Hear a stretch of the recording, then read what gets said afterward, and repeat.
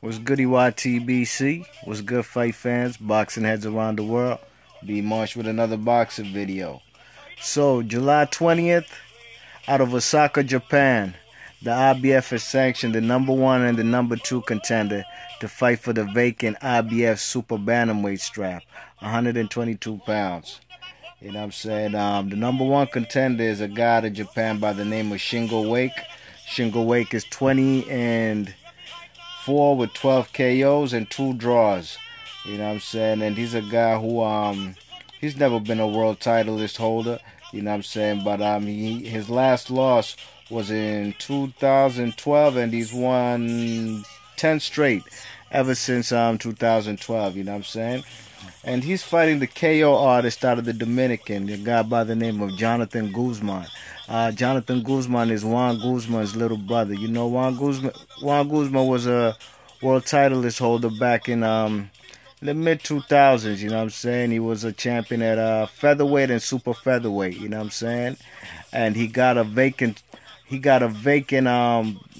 lightweight strap, but the way he got that fight was the way he got that belt was controversial. Anyways, this ain't about him. This is about his younger brother, Jonathan Guzman, a KO artist by all means necessary. This man, Jonathan Guzman, is a KO artist. He's 21-0 with 21 KOs. You know what I'm saying? He's a guy of the Dominican, and I think he's based out of Brooklyn, New York, right about now. You know, I'm not too sure, but I think he is. You know, he's definitely fighting in the States. He's fought in the States the last 4 or 5, about 1, 2.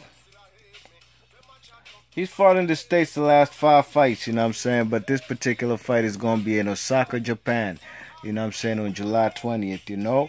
And I think it's going to be a good fight, man. You know, this particular belt is vacant. This is a belt that Carl Frampton left behind, you know what I'm saying? He vacated it when he moved up to 126. And Carl Frampton got the belt when he beat the Spaniard Kiko Martinez, you know what I'm saying? And that's how he got this belt. And Carl Frampton had unified straps with what's his name, the guy Scott Quigg out of England, you know what I'm saying, for the Scott Quigg brought the WBA belt, and what's his name, Carl Frampton had the IBF belt, and he unified, and he basically ran out the division because he didn't want to fight Guillermo Rigondeaux, you know what I'm saying? So this man Jonathan Guzman is in contention for this title. So July 20th, his dreams could come true. He could become a world champ, and the same goes for Shingo Wake, a guy out of Japan. You know what I'm saying? And it'll be interesting to see who wins this fight. You know what I mean? And the man Rigondeaux, he's a title holder in the 122 pound. You know what I'm saying? He got the WBA belt. The man Hugo Ruiz, if I ain't mistaken, he's a guy who has a WBC belt. And what other strap is left? WBO. I'm not too sure who has that belt, you know what I'm saying? But yeah, man, it'll be interesting to see Jonathan Guzman traveling out to the far east, you know, to try to pick up a vacant title in Shingo Wake's home country, you know?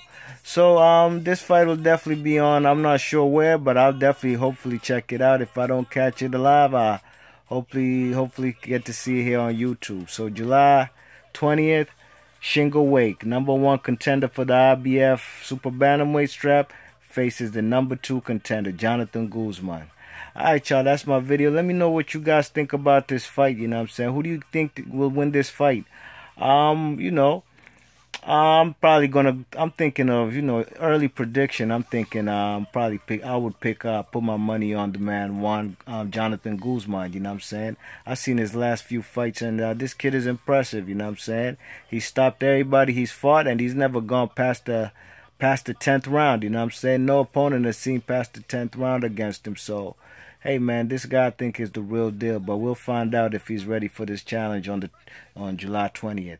Alright, fellas, guys, let me know who's going to win this fight. You know what I'm saying? Leave your thoughts and comments in the comment section.